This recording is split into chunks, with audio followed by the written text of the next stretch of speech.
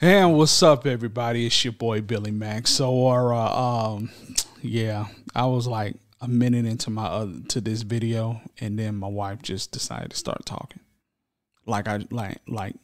She knew I was going to be recording, and she just started talking. Anyway, yeah. Anyway, so if you all remember, thanks for those who have watched and have been watching. I did like a whole series on the upcoming offseason for the Dallas Cowboys. I was talking about the changes that they shouldn't make, potential moves that they might make, this, that, and the other. And I went through the whole team. I even talked about the coaching and the front office. I'm not sure if I mentioned this, though, in my front office video. But here is the main problem with the front office. It's not the cap.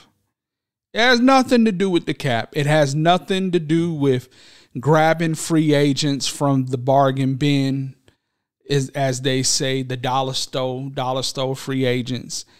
It has nothing to do with signing their own and not grabbing big time free agents. I'm gonna tell you what the main issue with this front office is. And we can also put coaching into this too. But the main issue with this team and the front office moves that they make is they misevaluate their team.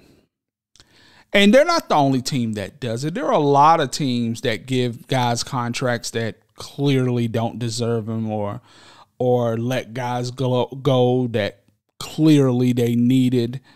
I was talking to my best friend, Original, Ballonomics podcast, coming soon, by the way. And me and him were talking, and I asked him, I'm like, man, some of these teams, it just seems like they just like they don't know what they're doing. And he's like, yeah. He's like, yeah.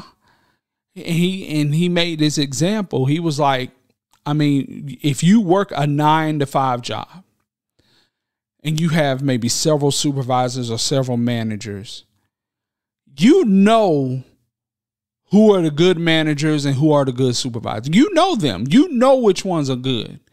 And the other ones are trash. It's the same thing in the NFL, people. It's the same thing in the NFL. You have a lot of people who are incompetent at their job. They think they know, but they have no idea. And the Dallas Cowboys, in a way, I'm not going to say they're incompetent. I'm not going to say that. What I will say about the Dallas Cowboys and the way that they conduct business is they're too family oriented. I mean, let's be real. It's hypothetical question. If you were stuck on an island, nowhere to go, with your whole family, and you was put in charge of getting the jobs together, who was going to go out and hunt, who was going to cook the food, who was going to, work on maintenance, who was going to work on building a boat or trying to get an SOS signal out. If you were doing this, you know exactly who in your family. If you're real close to your family, if you're not real close to your family, this might not apply. Maybe you can apply this to your friends or even at your job. But you know who's going to be assigned to do what in your family. The Dallas Cowboys don't know how to do that. You clearly want Ezekiel Elliott to be this workhorse running back, even though your second string running back is faster, stronger, quicker, more productive than Zeke Elliott. You still want Zeke Elliott to be that guy.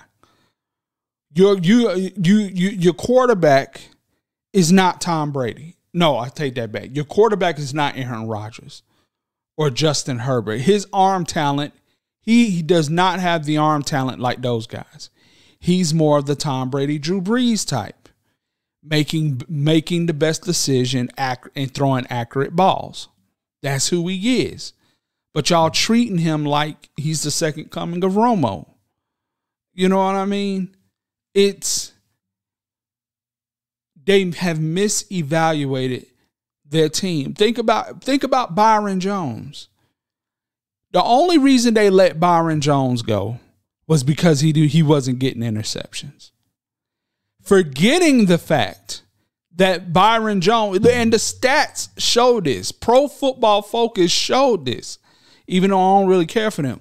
Pro Football Focus showed when Byron Jones is on the field, the quarterback's completion rating goes down significantly. No, we don't need him because he doesn't make plays. He doesn't make interceptions. Like, there comes a time, and this is in real life too, there comes a time where you as a person, you might not be the flashiest person, but you're consistent. And in 2022, it seems like people care more about the flashy, the bright lights and the big stuff rather than the consistency. And this is the NFL. Availability is the greatest ability. Sean Lee will not go to the Hall of Fame. He probably won't go into the Ring of Honor. But he was one of the greatest. He should be considered one of the greatest linebackers in Cowboys history. Because if you look at his numbers when he was on the field versus when he wasn't, it's night and day. It's night and day. Tony Romo is not a Hall of Famer.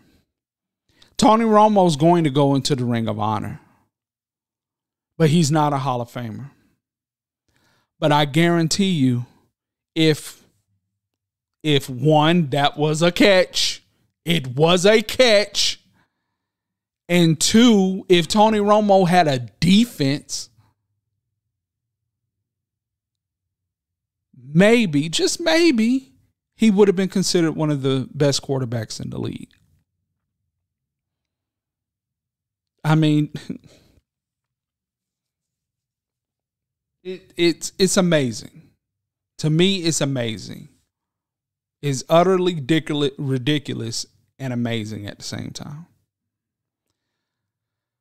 The Dallas Cowboys front office has no idea how to evaluate their players. They have no idea. They suck at it. I'm just saying, they suck at it. They suck at evaluating their players. Mind you, this is the same team. You had Martellus Bennett.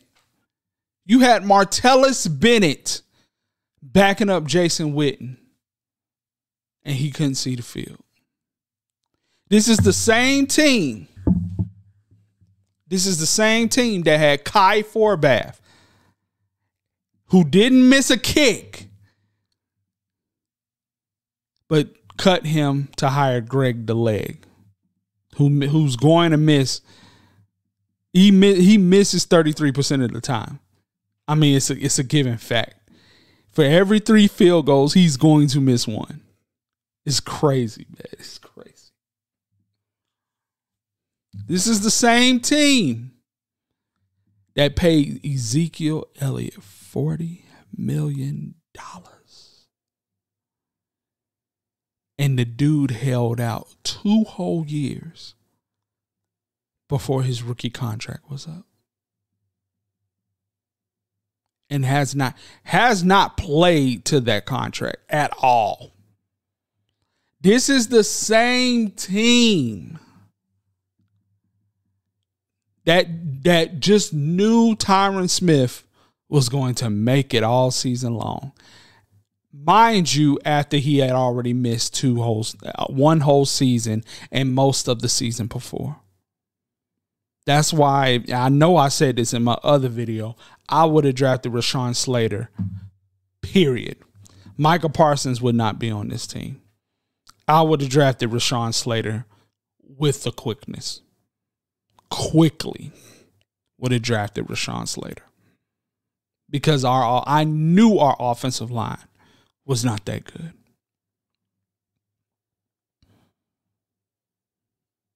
This is the last one. This is the last one. This is the same team that allowed Sean Payton to sign with the Saints instead of hiring on as the head coach after Bill Parcells left. I'm very mad about that. And for some of y'all older Cowboy fans, this is the same team that passed up on Randy Moss because he was smoking some weed. It's wild, man. I was going to say about Sean Payton, I had never seen this offense flow the way it did when Sean Payton was the offensive coordinator. Him and Romo, they were humming. They were humming. Do you hear me? They were humming. Him and Romo. I ain't never the efficiency of that offense when they was running it. Boy, I ain't seen nothing like it since. The only thing that came close to that was in 2016 when Dak and Zeke were rookies. And a lot of that you can attribute to the offensive line. That was when the offensive line was on. It was hands down the best offensive line in football. But I digress. So the biggest issue with the Dallas Cowboys front office is they suck at evaluating their players. They suck at it. No, I was asking a friend of mine. This is when Steph Curry and Blake Griffin were in the draft. And everybody was like, Blake Griffin, Blake Griffin, Blake Griffin. And I kept telling people, no, you want Steph Curry. Everybody's like, why do you want this little ass point guard? I was like, because he can do the one thing that he can do. He can do the one thing that will have him go all the way until he's 40, 45 years old in this league. He can shoot the ball. Shooting's never gonna go out of style. Look at all the great players. They had to change their game. Michael Jordan could jump everybody out the gym. He could drive on everybody. He could do all of that. But he had to develop a mid-range game. Because teams was like, just guard the hole. Don't let him drive to the hole. Don't let him drive to the hole. That's why he was scoring damn near 50 and 60 points every other week. Because he just go to the hole and shoot free throws. And by the time they were winning championships, that's when he started developing that mid-range game. So, that's how I look at this team. You cannot go wrong with offensive and defensive linemen. If you win the trenches, your chances of winning these football games goes up exponentially. If you can win the line of scrimmage on a consistent basis, you'll get better. You'll get better. You'll be a better team every single time if you can win the line of scrimmage, whether on offense or defense. Then we can complement that with a running game. Then we can complement that with shutdown corners. Then we can complement that with a quarterback that can make good decisions. Then we can complement that with a high-profile wide receiver. And I know some of y'all are saying, well, look at the Cincinnati Bengals. Well, Joe Burrow is different. And that's another thing. We have to stop comparing these quarterbacks to these all-time greats. If you really look at the league on a yearly basis, out of 32 teams, let's think about it. Out of 32 teams, 7 teams make the playoffs. Out of those 7 teams in each conference, that's 14 teams. How many of those teams have transcendent quarterbacks? Let's think about it. Patrick Mahomes, Aaron Rodgers. Based on this season alone, Joe Burrow, Tom Brady, Matthew Stafford, Josh Allen.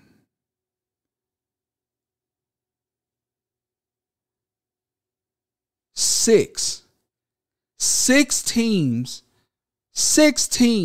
out of 14 have had elite playing level quarterbacks. 6. These quarterbacks don't grow on trees, people.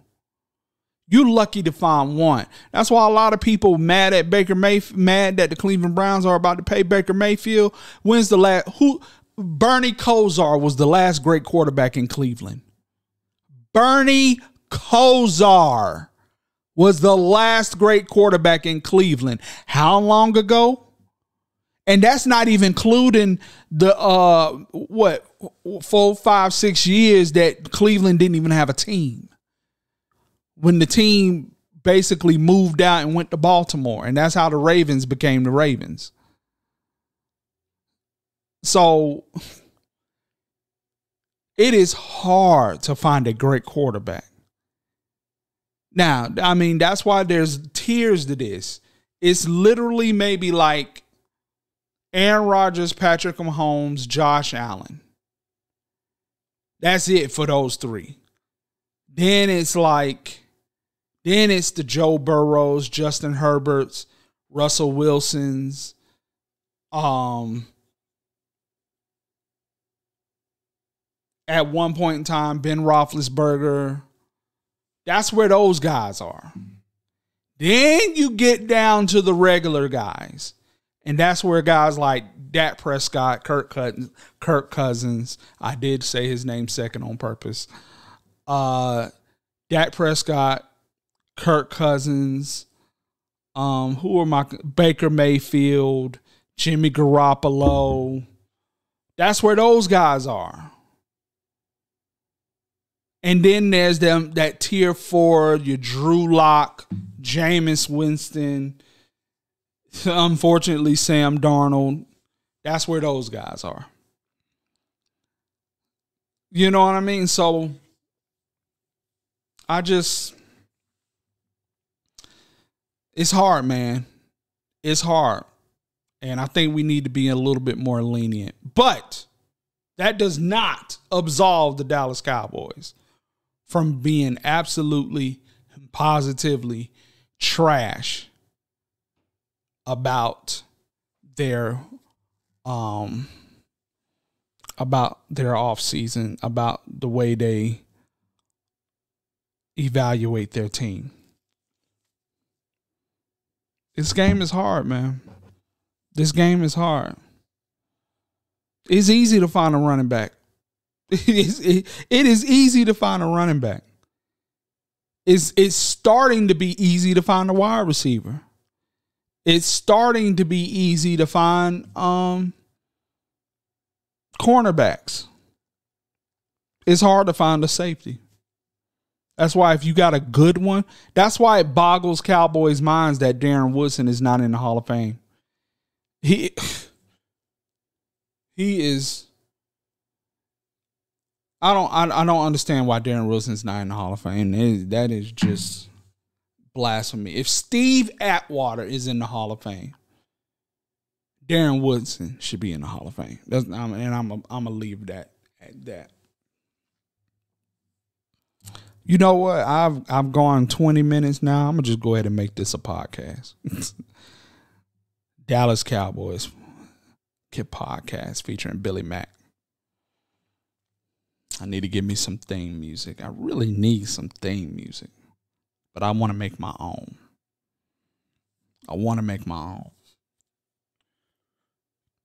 But if any of you are watching, you make music, and you think you got some theme music for me, and you're not willing to pay an arm and a leg for it, I mean, you can hit me up. In other news, since I might as well go 30. Yeah, let's see. I got 10 minutes to talk about some other Cowboy stuff. Let's talk about this. Let's talk about this. So,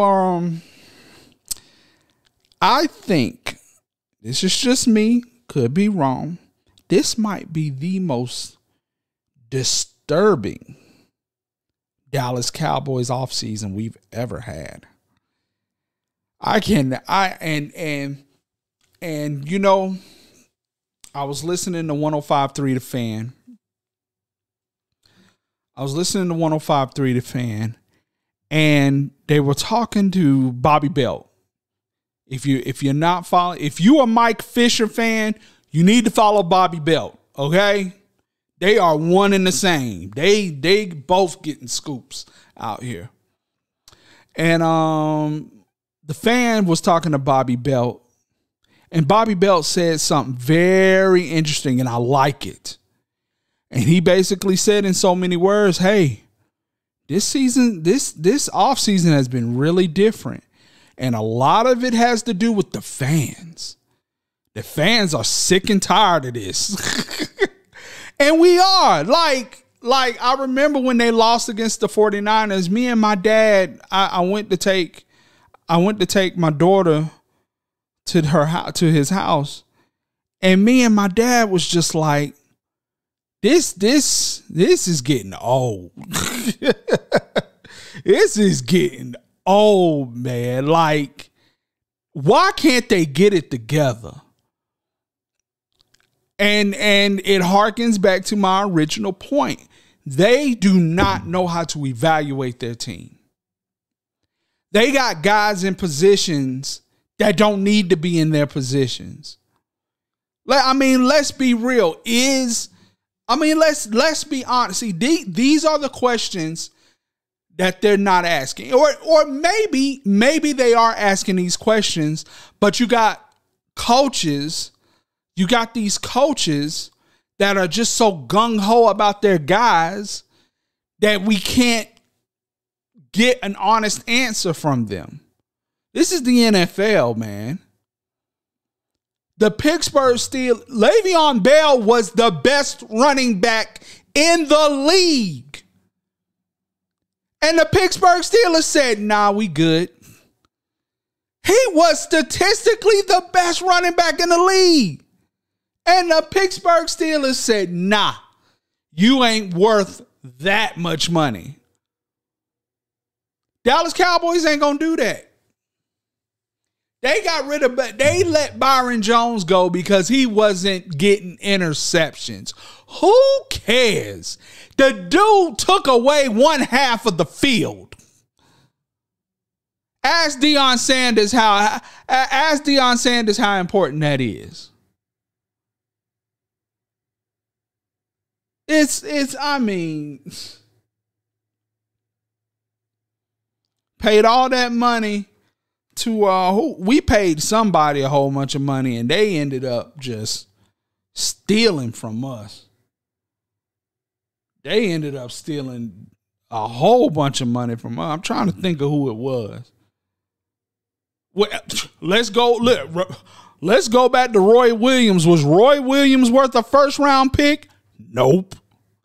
Was Joey Galloway worth 2 first-round picks? Nope. This team ended the season. Now I understand. I will give the Dallas Cowboys, I will give them a pass. I will give them a pass. If it's strictly because of cap.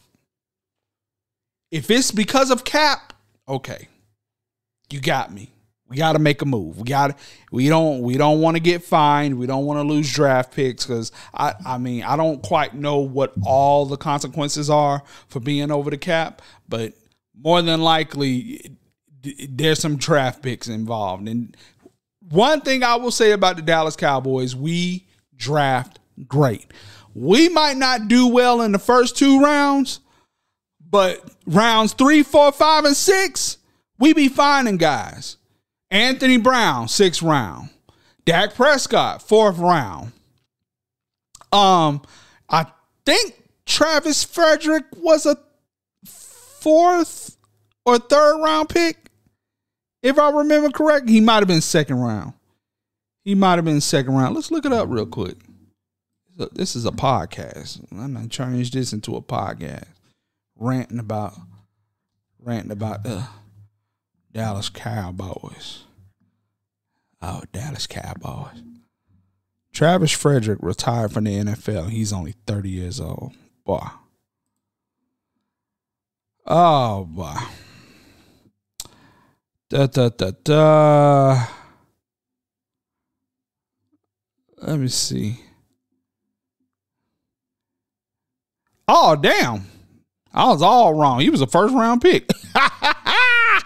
He was a 1st round pick. My bad. I just knew he was I could have sworn he was in the later rounds. But oh well. Who was it? Michael Gallup was a 3rd round pick. Let's see. I think Cedric Wilson was a 5th or 6th round pick. Let me see who DeMarcus Lawrence.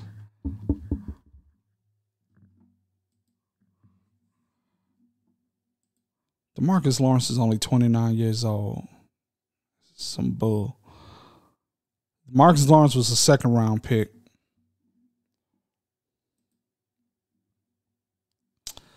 I mean,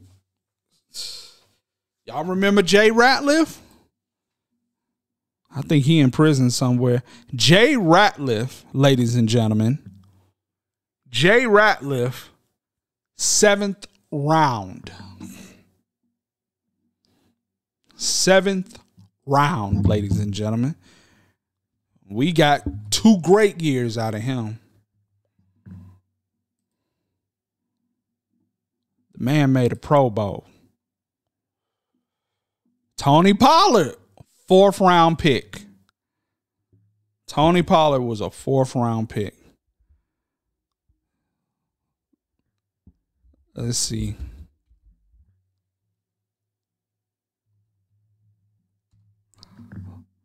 Lael Collins. I'm just looking up stuff now. Yeah, I don't say.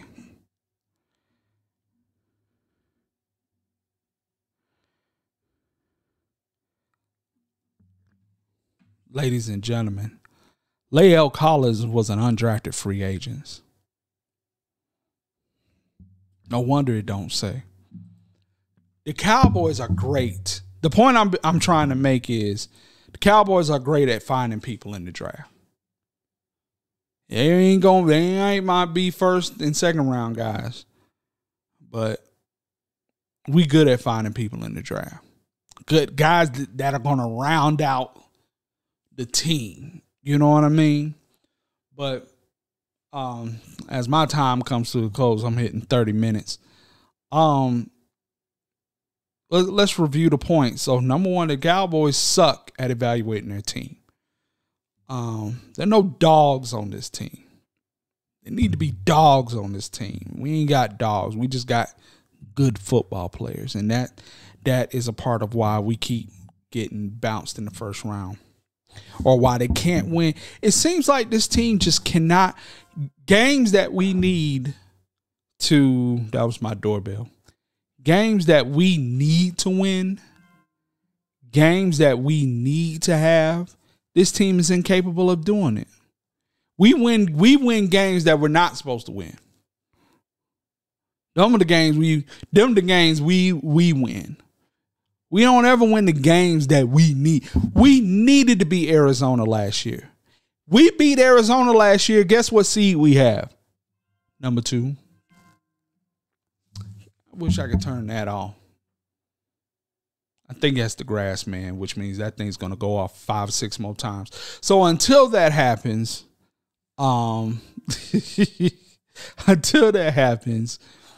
it's your boy Billy Mack. I thank y'all for listening. Holla at your boy. Please subscribe, like, and subscribe, and share also. But it's your boy Billy Mack. Thank you for listening. I'll holla at y'all next time. Peace.